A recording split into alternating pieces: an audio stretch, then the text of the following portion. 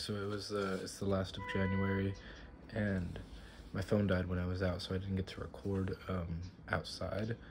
But basically, I saw the new rom-com with Sydney Sweeney and Glenn Powell, Anyone But You, a modern retelling of Much Ado About Nothing.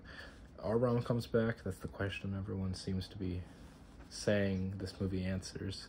I think the calm in rom-com is back. The comedy really was there in this movie, which is not how they advertised it. They advertised it to people who like the romance part of rom-com, I think. But the comedy part felt like what was stronger.